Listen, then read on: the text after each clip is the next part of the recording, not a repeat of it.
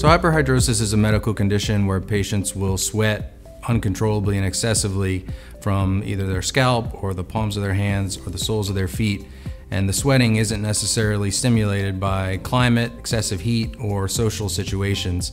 It can happen at rest or even when it's cool. It can not only affect a patient professionally, meaning if someone drives for rideshare and their hands are constantly wet and they can't grip the steering wheel, or they're a teacher and they're trying to write on their board and their hands are just drenched and they can't hold the marker or the piece of chalk. It can also affect them socially. They'll want to avoid social situations or even certain professional situations because they're anxious or embarrassed about the excessive sweating.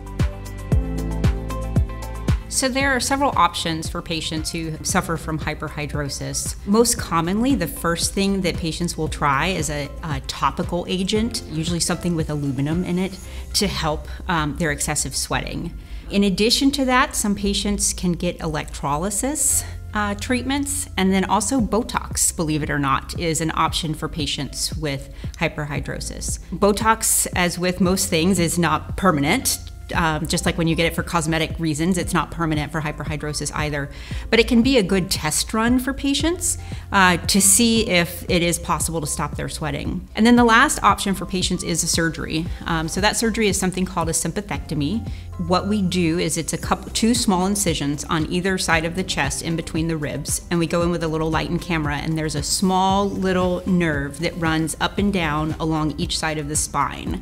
And so we'll go in on one side and we interrupt those nerve fibers, and then we go to the other side and do the same thing. Each side takes about 20 minutes, so it's a pretty quick and straightforward procedure. For the topical agents or the Botox, that's usually done by a dermatologist. So a lot of times patients will be referred first to them. But for a sympathectomy, it should be done by a thoracic surgeon who's trained in minimally invasive thoracic surgery, who's comfortable operating in the chest, can easily identify the sympathetic chain because it is a very small structure, and someone who's comfortable managing patients after surgery on their chest. Recovery is usually pretty quick because it's small incisions. There's usually very little pain, usually very little downtime. I tell most patients that by the time they come back to see me for their post-op visit in 2 to 3 weeks, they're pretty much back to normal. The important thing to know, though, for patients who have this surgery is that with every surgery, there's a risk of complications. And the biggest thing that can happen for patients after this surgery is something called compensatory sweating, where they will actually start to sweat in other parts of their body.